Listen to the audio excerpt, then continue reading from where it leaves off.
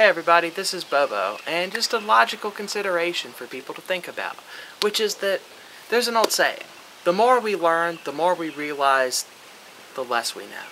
The more we realize we know nothing. Yes. It's very true. Like, we think that we understand this universe that we're in. We think that we have a mastery of physics and logic and reason and science, but compared to 100 years ago, like, if we think about what they had 100 years ago when they were thinking that they were on the top of innovation and reasoning and logic and philosophy, they had gone nowhere compared to now. They knew nothing compared to us today. But 100 years from now, what we think is the pinnacle of science and reason and our understanding and logic, wisdom, all of it will be superseded by things that we right now can't comprehend.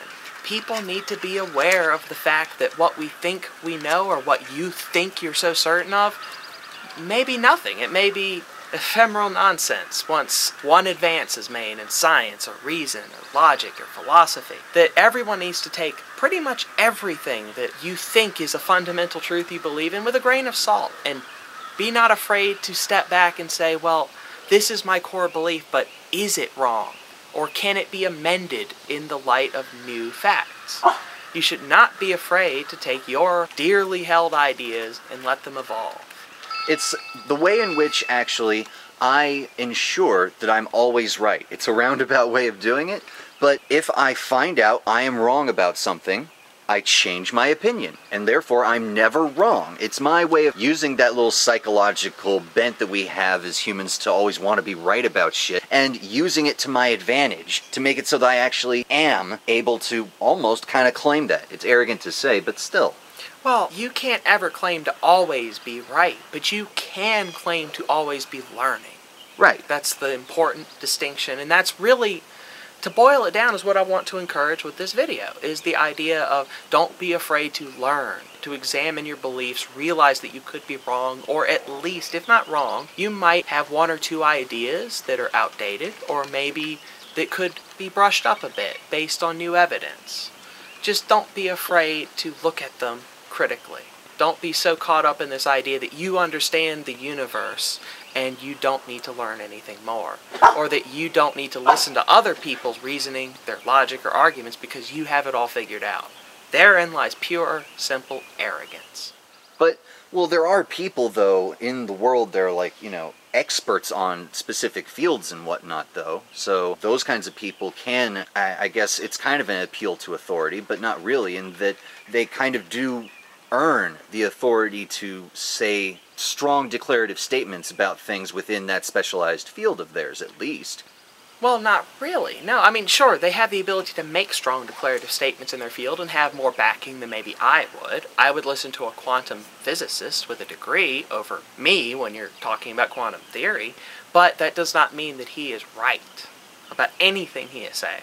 It could. It gives him a better chance of being right, but we might find out 20 years from now that quantum theory as we thought of it, or as we believe we knew it, is bunk. It's nonsense, and it works on string cheese. We don't know.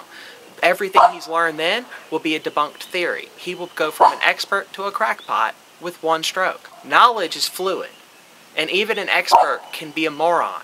Both of these things are true. What is, the knowledge of an expert today becomes the laughed-at historical footnote of tomorrow. Okay, but now this goes into something that I've been thinking about, which is, when you're having a conversation with someone, the difference between making an argument and simply giving an opinion.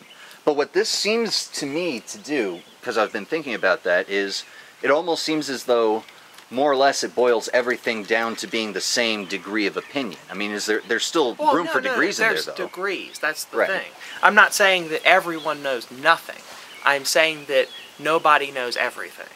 Okay, well, in that case, what it is that the degrees to which we can know things, because we're considering a more full spectrum of the entirety of knowledge that could be accumulated, we've got such a small bit of it figured out that, yeah, there's a very small bit in there. And if you really want to take it to its simplest level, what I'm trying to say is there's always room for growth in ideology. That there is no pinnacle. There is no greatest level of knowledge, and no one can claim to have reached the pinnacle of any kind of knowledge. Wherever you are, there's a giant mountain left to climb. We think we have mechanics understood. Something simple as a combustion engine. I am pretty sure within 100 years someone's going to have a brand new invention that revolutionizes that entire field in some manner. Something that when people look at it later, why didn't they do that before? But when we see it, it just didn't make sense to us. People should have a healthy degree of humility over how much they actually know.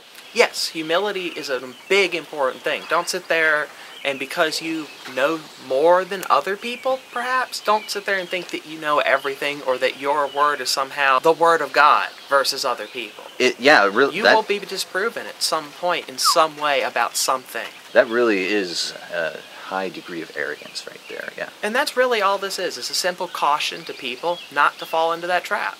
Don't think that you know more than you do. In fact, assume you know less and be more willing to learn.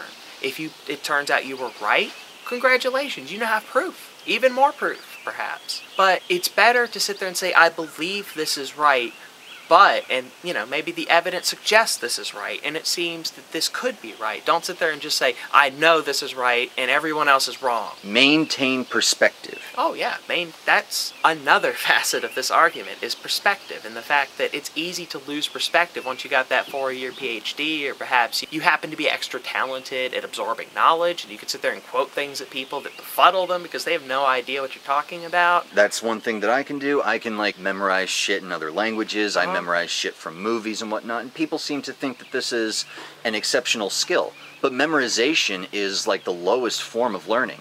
That's the only way in which I consider myself personally to be intelligent, is through the fact that I can readily identify sound and good ideas, maybe, or something to that degree. But that's about it. The fact that I can remember shit and then spit it back out verbatim and whatnot. But really, I guess all I'm saying is don't mistake that ability for true intellect. Exactly. That's one of the reasons why I tell people that I don't personally consider myself to be exceptionally intelligent to any degree. Just take what you know with a grain of salt. Don't assume you have the word of authority on everything, and be willing to learn and accept that, hey, maybe you're wrong about something, learn from it, and then become right. Evolve.